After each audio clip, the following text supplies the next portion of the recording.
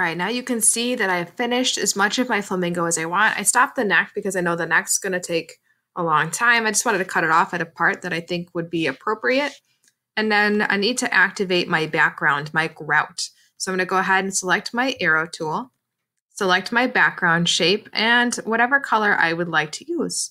And you can see the color of the grout sometimes changes the way that the colors appear on your artwork. So you could do a green background if you want it to really stand out because green and red are opposites. We could do, I kind of like this purple background. It kind of reminds me of that red color, and it allows my flamingo a little bit of breathing room with my grout. Now to save, we need to remember how to save our Google Drawing.